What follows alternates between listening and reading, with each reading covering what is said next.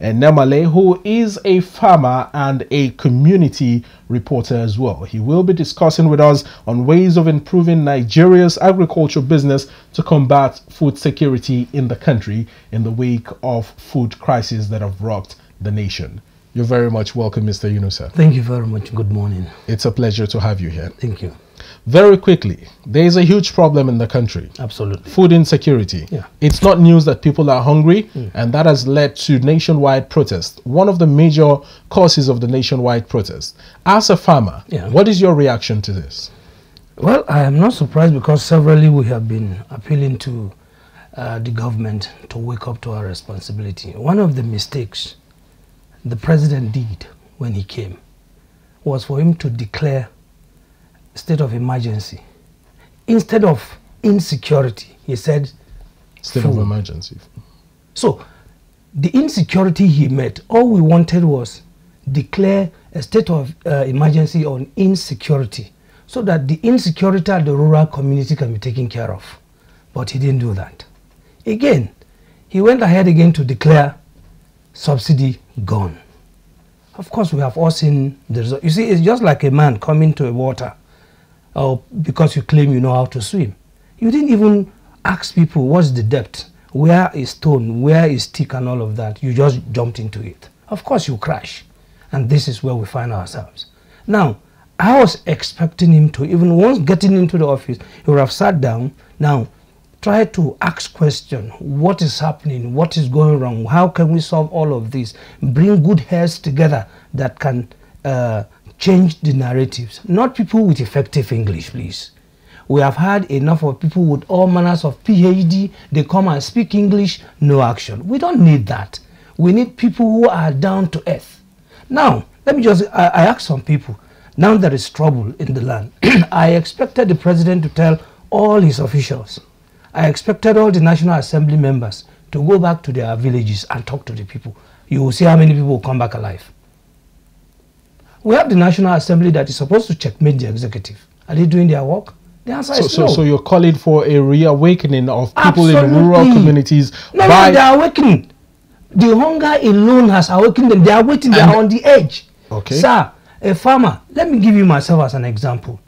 I planted 5,000 heaps of yam and then 3 hectares of cassava. Cattle went in and destroyed them. I went to report. They told me there's nothing they can do. My sister borrowed 350,000 naira from one of these microfinance banks to plant cassava. They destroyed it. Cattle? Yes. I told myself I'm not going back again. My sister is now crying seriously. I mean, where did this happen? In Kogi State. As I speak with you today in a community, in Omala local government, a lot of communities, since the last 3 years, they've not visited their communities. And every day we keep hearing all of this. Is it because they are in Abuja, they think they are safe? Now you can see what is coming. People are hungry and you keep them inside, you say they shouldn't come out. It will get to a point they say, instead of me to die here, let me go out. Well, we have seen a lot of insecurity situations in the country that have sort of led up to what we now know as food insecurity in the nation. Firstly, is the Boko Haram crisis that ravaged the northeastern parts of the country. Farmers couldn't go to their farms. There was a lot of hunger in that region. Correct. Secondly, is the farmer-herder clashes that have, been ongoing for a very long time, even though mediations have been made. But I still know that there are, pockets of happenings of the farmer-herder clashes in parts of the country. And thirdly is the banditry in the northwestern part of the country, talking about Katsina, Zamfara and the rest, which has also stopped people from going to their farms. All of these things, all of these are pointers to one thing: insecurity. And that is what I expected the president to do. I declare a state of emergency on insecurity. Tell the soldiers, give them a marching order. The Air Force, give them marching order. Navy, give them marching order. Police, mobile police, give everybody marching order. And then whatever they need, provide for them. And see whether there will be no result. Now, we will now know that this governor or this president is really, really ready to tackle this insecurity head on. Rather, he did the otherwise. Now, this is where we find ourselves. Today, because of that subsidy gone, In Abuja, you buy fuel 900 naira. In the rural community, it's even more expensive. More expensive. The farmers are going through hell. No, nothing called infrastructure. Don't forget, I'm a community reporter. Yes. Schools are not functional. Road dead. In fact, they keep getting bad every year. Yes. I am into cashew. A bag of cashew before now, 80 kg, from the farm to the warehouse was about 300 naira. But today it's 3,000 naira. If I have 30 bags, multiply it. How much would they buy it?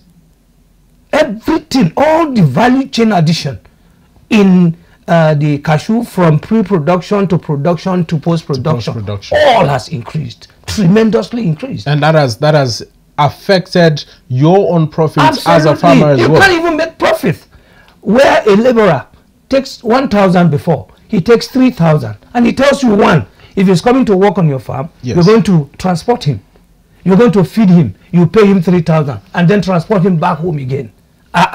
Now, there's a report by the federal government, yes, that the FG is targeting an increase in staple crops to about 135 million metric tons for smallholder farmers. How? For smallholder farmers, hold on. And it's doing this by a strategic plan to boost food security by the end of 2024. So who are they strategically working together? Well, you are a farmer, yes, and I believe you're also a smallholder farmer because correct, of what you do. Yes. You also said that you've not been called by the federal or anybody, yeah, or any. Is there an association that you? We have an association which was, sir, let me tell you, since 2020 COVID-19 till date, no farmer will tell you that he's been able to make 1 naira. We are all in debt. But is this achievable? The 135 million metric tons? It's not achievable until we take care of insecurity, until we take care of some key fundamentals like fuel. Because everybody, okay, I buy my own motor saw, for instance, chainsaw. I want to prune. This is the time farmers maintain their farm. But nobody is doing that because the fuel is so high, the labor is so high. Now, all I expected Mr. President to do, you see, I don't like criticizing people, but I want to give you a solution. At the Niger Delta, I was at Okerewa in yes, Eleme. Now, I expected the president to call all those, they call them illegal refiner or whatever. Call them to a round table. Call all other agencies, CAC, FIRS, and all of them, the regulators, let them sit down on a round table and say, gentlemen, from today you are no longer illegal, but legal. CAC, register them. Produce me fuel. Right? While we're trying to fix our generator. Now, our refineries. Our refineries, sorry. While we're trying to fix our refineries. These guys that are always refining, they will produce for the country's consumption. They will employ. They will pay tax. Come on, common sense, man. Well, you are looking at it from the point of view of an analyst who already has the picture, framed out. Because I'm with them in the rural communities. You are with them in the rural communities. Yes. However, we would also not dispute the fact that the claims of cabals in the oil and gas sector in Nigeria is quite a strong one that still stands. So how do we overcome this? Considering yes, that the common man does not have the power, both financially and otherwise, to fight this cabal. So you don't need the common man to fight the cabal for you. The president, the reason he is there as the president is to protect and provide. That is why he took the oath. Yes. Nothing to protect. Go and check our constitution from the beginning to the end. You can summarize it just into two: provision and security. Right? Yes. Now, if you are the president, you cannot be bold enough to do that for the people. Then you are not worth it. So why do we elect you? Well, with all due respect, some of us did not, but some did. Those who believed in you are the ones who are protesting today. Go and check it. They are the ones who are protesting. Now, to even crown the whole thing, when he said he was going to address the people, all of us at the rural community were, okay, maybe he's going to address some of this issue. Between you and I, did he talk about what is happening? No. Well, a lot of people share sentiments that he didn't, while others were so okay with his speech. If he did, see, that alone provoked a lot of people. The president and his team need to sit down as fast as possible to think. You don't keep people in a terrible mess like this and expect them not to react. They will react. And that is why I am of the opinion that the president should not just he should listen. He should get the right people to do the right thing. You see, appointment. We're in a country where we keep spending on recurrent issues. No, sir. I expected when he came, look at the amount of money he borrowed. When he came, he was given palliative. The Nigerians say we will not want palliatives. Go to the village. People are hungry. They are sick. Sent out bags of rice to states across where the are country. they who are collecting it? You see, the thing is that the president, all you would have done is to give states, because he is the one giving. Everything starts and ends on his table. Give a marching order to the state governors. Gentlemen, here is money. This money I'm giving to you. Go and fix the rural hospitals and fix the rural road. Because if the road is even motorable, the charges won't be this high. The roads are bad. Now, this man who carries, of course, you can't use your vehicle, his motorcycle. The man carries you on his motorcycle. He drops it, he goes to mechanic. Mechanic collects it again. Can you see how the whole thing is revolving? So nobody is making money anywhere. In the past administration of President Muhammadu Buhari, one of the strong measures that he took to ensure that there was abundance of food in the country was, closing our borders and banning the importation of food items, from outside of Nigeria. And he actively supported farmers in the country. I don't know if I'm right. Not everybody, yes, but to an extent, there was a lot of support coming in from the federal government then. And it sort of helped in boosting the agricultural yields in the country. Local farmers were supported, policies were made to favor them. However, in the current regime, the president Bola Ahmed Tinubu has said that his government is suspending food import duties. Sir, we don't even need food to import food here. And some analysts are wary of this because they warn that this might make Nigeria a nation dependent on food importation. Are we not already? Sir, even if they import, not that the price will come down. Our naira is so weak. I just came back from Cote d'Ivoire. I exchanged 40,000 naira for 16,000 sefa. I also went to Ghana. I exchanged 200 cedis for 30,000 naira. I whipped. So even if you import, definitely anybody who is importing will also want to make money. So who told you that the money is going to come down? No, sir. When we have arable land everywhere. Well, if import duties are suspended and food items are imported into the country, don't you think the government also has a right to determine the prices of food commodities in the country? Do you have price marketing board? No, sir. Again, how do you regulate when you are not producing? Before, when we were growing, we used to have price regulatory board. Yes. When you buy milk 5 naira in Lagos, you will buy it 5 naira in Kaduna. Across board. Across board. When you buy yam 2 naira in Sokoto, so you buy it in Onitsha. But the reverse is the case. He came, he told us he can do it. And he said nobody should pity him. Not me talking, I ain't talking more. And that is why when he said Emilio called, okay. So, sir, we should drop sentiments. Enough of the problem is bad policies that is in your opinion as a farmer. You have been in the system for years, and you say that the president's or the federal government's policies are not favorable to farmers. Absolutely. What is it, or what are the things that the federal government should be doing to support farmers, also to be able to increase food or crop yields in the country? Well, apart from the statement that they made of the 135 million metric tons by the end of 2024, what actual long-term measures and modalities can the federal government take? First of all, the question is that why is our refineries not working? Why? Because everything we do, whether the farmer, the buyer, the seller, is around the fuel. Why? Big question. Why? I keep asking. One of the guys who overhauled Kaduna refinery, I called him. I said, come, what is happening? You did the refinery. Now every day that the refinery, I said, my brother, may I sit down? Ask them to start the refinery today if it will not start. So the question is, why are these refineries not working? You buy fuel 900. From here to Kogi State, my state, from Abuja here, cost me 15,000 against 1,500 naira. Does that make sense? As a reporter, I find it even difficult to travel into the rural community because it's even more expensive going into the rural community. So first of all, fuel. We must make sure. Well, thank God that this thing that fell, the policy is hitting basketballs on every one of us. Mr. President, please let him go back to that fuel issue.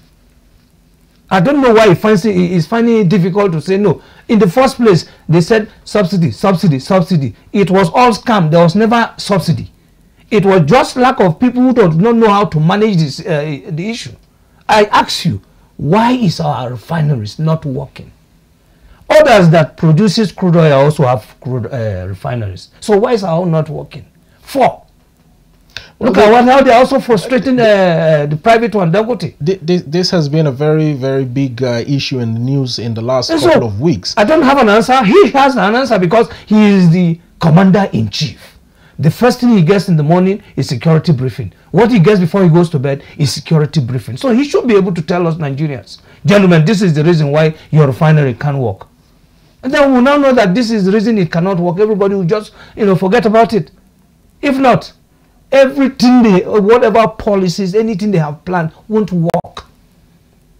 Well, in moving to mitigate the hunger that has, rocked the nation, yes, the wife of the president, Senator Remi Tinubu, urged Nigerians to go back to the farms. I told you my experience. Now I want to go back now. And she did this by, setting up a little farm in the state house where she even brought out yields and crops from her farm, vegetables I must add, to show that this is possible even for her as the first lady. Have we said it's impossible?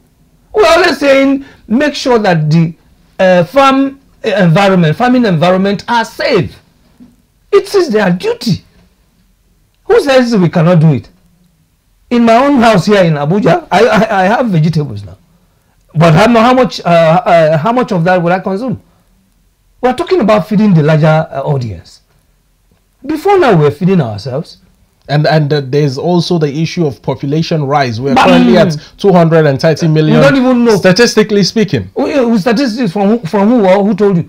The last time we had census was 2006. Even that one again was not acceptable. Well, these are reports coming in from the NBS. Yeah, because everybody will just write it. Come to the village and see population. In your own community, your own rural community, how many will be? No, I'm asking you. Well, I wouldn't be able to know that because somebody will just sit down here in Abuja and cook one story and then drop it.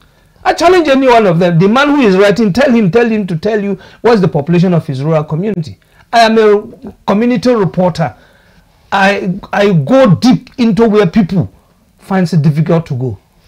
And what I see, I knew we have a problem, massive problem on our hands. Well, let's still go back to the farmer-herder clashes and touch on that. Farmers, people like you who grow crops, yes, you are in the agricultural industry. Absolutely. Herders are also in the agricultural industry. So this is not an issue of, brazen insecurity where, you'd say one side is unarmed, the other is armed. How can there be synergy between farmers of crops and farmers of livestock to work together? Sir, there's what we call ranching. In the rural community. Well, that failed. Why did it fail? Lack of political will. In the rural community, you see people having their goats, sheep and co. The moment farming season starts, every farmer will tie his goat into there's a small band they do, so that they don't go and destroy the crops. It's done in my own village. You don't dare see any goat moving around, because definitely it's what you planted that they will be coming for. So everybody will tie his goat, and if peradventure your goat goes out to destroy anybody's farm, they make you pay heavily, so that next time you will not allow it out. So this is their own method of even protecting that. Not to talk about those whose own profession is to move around with herder. So if it's a business, get your land and pack them one place.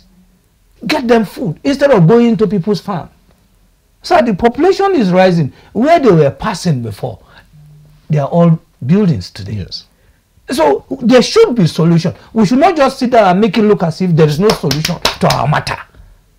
And it is only a country that thinks that makes progress. What we do here, we sit down and pray, expecting one magic from heaven, and then we'll be depending on the country that thinks. There have been statements in the past by the Mieti Allah Cattle Breeders Association, yes, concerning the cattle ranches that were, you know, proposed to be established in certain parts of the country. Yes. And these statements were, you know, surrounding the fact that there are already cattle routes that they have been using for years, that they want to be allowed to continue using this cattle route. But how possible is that? It's quite controversial, but what is your take on this? Every state is a federating unit, isn't it? Yes. In the country. Now, if me, I'm in state A, I say I don't want such, why would you force me to accept it? So why don't you stay in your own environment and do the needful? You have a large vast of land in the north. You can start your ranching in any part of it. But why must it be that one? Now, you are coming to my state. I said, my people are complaining. Your coming here is destroying my people's crops. And I say, stop. You say, no. Does that make sense? So even at that, where is the ranking of Nigeria in terms of cattle rearing? Below the line. Yet it's quite problematic for the country. It's because we don't have a proactive president that will say enough is enough. We're always talking about cabal. Cabal are not from heaven now. They are humans. Well, I still believe that the federal government, as well as the president, Bola Ahmed Tinubu, would somehow or sometime in the future create room for mediations between farmers and the cattle breeders, because it's still a huge problem. Well, let's hope so. Don't forget the president, the first 4 years, he has 1,460 days in office. The first 4 years, 1,460 days. He has spent over a year now. Nothing. Okay, let's look at the issue of food exportation now. We have touched on importation, and we've established that with massive importation, we might become too dependent on it, and it's not good for you know, farmers in the country. Yeah. But talking about exportation, there are a lot of things that we produce as a country that is needed in the outside world. That's correct. How well is the exportation industry doing in Nigeria, and how can it be bettered? Well, we're not really doing well. Let me give you an example. Cashew. Yes. Like I said, cashew has different values. Are you aware cashew has 42 products? That's interesting. Are you aware that cashew, I'm going to name them to you. Are you also aware that cashew is food and cash crop? Are you aware that cashew has 3 benefits? Now, we're only exporting the raw nut, not processing it. Now we have cashew as the apple, we have cashew has the the nut, yes, and then we have the 3. All of these 3 have their benefits. The nut, when you crack the shell, the kernel inside is used for milk, bread, chin-chin, shortcake, other pastries, and other things. Cooking oil, kuli-kuli, just from that. Now the kernel, sorry, the shell outside of the nut, that is the most expensive in it. Why? Good. That nut you see, once you process it, you have cashew nut shell liquid. And this cashew nut shell liquid, when further processed or distilled, you have the jet oil, you have your shoe polish, you have your anti-rust, you have the celluloid they use for building, you have the ship uses it a lot, you have your brake fluid, you have your hydraulic, and so on and so forth. Google it there and see. Well, it seems to be quite a very... Because people don't want to know. And when we tell them, they say, what is it? It's a multi-purpose crop. That's what I'm telling you. No crop has what it does. Why aren't we utilizing this for the purpose of all these things that you've mentioned? Our problem in this country is that because you are in a seat, somebody is telling you the truth, you don't want to listen. Not that you don't not only want to listen, you don't also want to know. Why must it be him? I have sent proposal to CBN, I have done this, I have done all manners of... See, we don't need, let me give you the price range. The raw nut per kg, is about 1,000. The last market was 1,200. But the processed kernel per kg, not semi-processed, yes, per kg is 10,500. Can you see and the shells? No, just remove the kernel. Yes. The one they chew. That is being chewed and right? eaten, yes. Now look at the disparity. Look at the value addition if we are to process them here. I've forgotten, if not, I would have come with some for you to see them. All right? Now, imagine we are processing all of this. Now, the tree itself, cashew tree, a lot of people don't know that it is used to mitigate climate change and even attract carbon credit. This is the training that took me to Ghana, Cote d'Ivoire, sponsored by the EU, OCPS, and the ECOWAS. Because, see, we... well, let me just hold you there. Let's talk about deforestation from a different angle now. In parts of the country, especially in the northern parts of the country, we've seen in the past couple of years massive deforestations that have been going on, owing to people felling trees. Yes. For firewood purposes and for medicine and other purposes, and in situations like this, you don't find them replanting. Now, how can we curb this again issue? You see, towards the end of last year, Vice President promised 2 million seedlings of cashew to Northwest. Whether that has been delivered, I don't know. What was it meant for? Just to plant it so that they can mitigate climate change. Now, cashew takes, once you plant it, cashew takes between 4 or 5 years and becomes a big tree. Yes. And it can grow easily anywhere. And that is why the world's attention is on cashew. On cashew. And if we can take care of that, do you know what it is to give out 2 million seeds?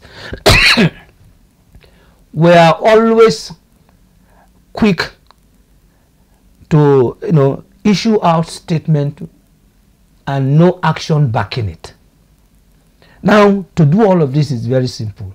Can the Minister of Agriculture or Minister of Environment partner with primary and secondary school? Tell each student, this is your tree as you are coming into this school, plant.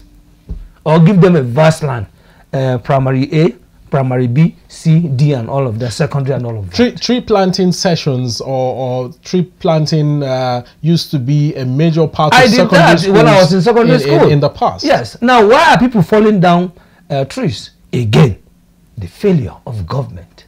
Do you know how much kerosene is now per liter? Kerosene. It's quite expensive. Kerosene that's supposed to be the cheapest, that you can just get it anyhow. But it's very expensive. So the alternative I have is to go and fall down the trees. To use us as so that I can eat. So you can see all of these problems are government. All centers on government. Everything starts and ends on government. But we can't just point fingers at the government alone without also holding some people responsible. So how many people have been responsible? Yes. If you're felling trees and the tree has seeds, I don't think it will be too much of a hassle for you to pick up seeds and plant as opposed to felling huge trees. Some farmers, for instance, on my farm I have 6,000 cashew stands. 6,000 cashew stands. This is different, separate from palm tree, mango, orange, and co. Just cashew stand. Just cashew stand. On 15.572 hectare of land. Now, sir, if I can do this, government, Minister of Agriculture, yes, please ask them, where's their demonstration farm? I challenge you, please. If there's one. If there's one. Any state that has it, that means they try. So if they that are custodian of agriculture does not have, first of all, beat yourself before you beat another person. So all of this effective English we have been speaking will not take us anywhere. Let us move into action. Simple. If you break the law, in fact, one major reason, one major problem we have in Nigeria is the lack of law and order. Yesterday I was going to area 10.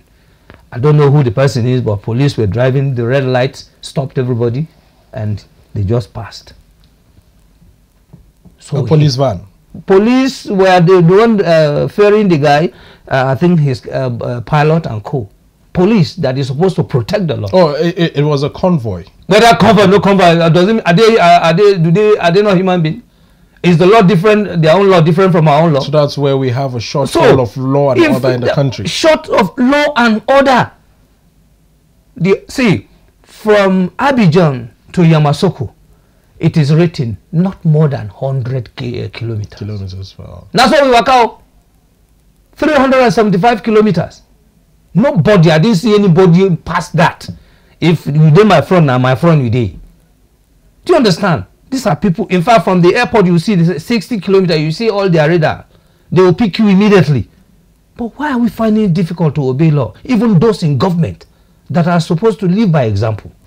Every other citizen will stand. They will come and drive everybody away so that they can pass. Does that make sense? Well, if we are chiding the government for, you know, policies that are not favorable to the masses, if we are chiding the government for lack of discipline in terms of following law and order and the laws that they have, you know, put in place, what is also the place of the private sector farmers in ensuring that food security is guaranteed in the country? And the federal government has rolled out bags of rice to states, which some states have received, others are yet to receive. But what is the position of private farmers in helping out in this situation? Sir, there's nothing, little or nothing the private farmer can do, because everything boils down to the same thing that is affecting everybody. You have farmed, come and take them to the market now. You find out that what you're going to spend is even cost of production is even more than what you're going to get back. They're doing their best. Don't forget, every farmer, household farmer, is also a private citizen who is contributing his own. Yes. So you don't need to be very big. If I have 1 hectare, you have 1 hectare, and all of us bring it together. That's what we've been doing. The government, I mean, the people have been, you know, the one driving the economy, and that is why our economy is falling by the day, because they no longer have that strength. The youth are no longer interested in going to the farm because they saw their grandfather, they saw their father, they were not encouraged. Nobody encouraged them, and they are getting weak. But that is where the place of mechanized farming comes into place, where you can do it in a modernized way. Since I was a child, they've been talking about mechanized farming, and that is why I asked you, tell me where federal government or state government has one demonstration farm to show us that this is how to go about mechanized farming. Our research institute today are under lock and key. If I don't know anyone, I know the one at Ochaja. I have it on camera. They can't research anything. Every cashew you see is the farmer on their own. They don't even know make we plant. They don't know the standard practice. They're just planting. Tell me, where are the extension officers that we used to have? And these are part of the trainings that we have gotten. But now to come and also impact it on the farmers, I can't travel. I came back on Sunday. I can't travel. How can I spend 15,000 naira to a less than 300 kilometer community? And then when I'm coming back here, I spend the same thing. How much? Who is giving me money? No. Well, as a farmer, where I just want you to answer this. Where has the cocoa farms, where has the palm tree plantations, where have they all gone to? These used to be major food and cash crops that, you know, were driving as a part of the drivers of the economy of the country in you know, the past decades. What has happened to these plantations? Well, for instance, cashew, cocoa, cola, coffee in my own area, no, excluding cashew. The remaining 3 are being cut down because I haven't harvested them. They don't know who to, they don't have any off-taker. Yes. So they are cutting them down for another product. But in the West, of course, they have a very formidable association. They even have a cooperative, cocoa cooperative, where they take them to. So you can imagine somebody who is in Ogan Enugu with a bad road wants to sell his crop. No off-taker in Nanyuba, no off-taker in Lokoja. He needs to go to maybe Akure. Do you know how much it's going to cost him there? Cost of fuel.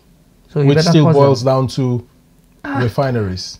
Fuel subsidy removal. It's a chain of events that yeah. It's a chain reaction. for every sector, every unit of the farm production, for every stage, fuel plays a major role. How much is the diesel? We process cashew raw nut, yes, right, in our own way through our association of cashew farmers, aggregators and processors of Nigeria. Now, for all of this value chain in agriculture, 70% of the people that work are women and youth. 70%. In fact, in some cases, it's close to 80. From farm preparation to harvest, and then to warehouse and sorting. They are all women and youth. And that is where I wish there's what we call women in agriculture. They should be, in fact, we should clap for them. Women are the one holding this country. How much can a man do? Well, for instance, let's picture Jos, the Plateau State capital, or Plateau State as a whole. It's one of the major food producing states in the country that supplies Irish fruits, potato, vegetables, and and other items to different parts of the country. And from reports that we've seen and pictures and videos that you'd find on the internet, it's majorly the women that drive the agricultural economy there. Sure. So my question is, how can we support these women in actual clear terms, supporting them to be able to yield more, supporting them to be able to set up bigger farms, and supporting them to be able to farm in a way that is sustainable as well? The women are ready to do whatever it takes to put food on their own table and sell the rest. But I'm sure you are aware of the insecurity there. Yes. You are aware of people now in their own homeland are displaced. Absolutely. So it still boils down to insecurity. If you get to Rion, by the left, there's a primary school there. That's where people are staying now. They are afraid of even going to the farm. Due to insecurity. Pockets of attacks in I met a woman, in fact, I started crying when I saw her. Because she only said, let me even go and see what I can get to bring and add up to what NEMA has given them, only for her to be attacked. Quite a sad She does not have money to go to the hospital, no support anywhere. Yes. Come on. Well, in closing, just a few words. What is the position of the federal government in all of this? In just a few words. I don't know their position.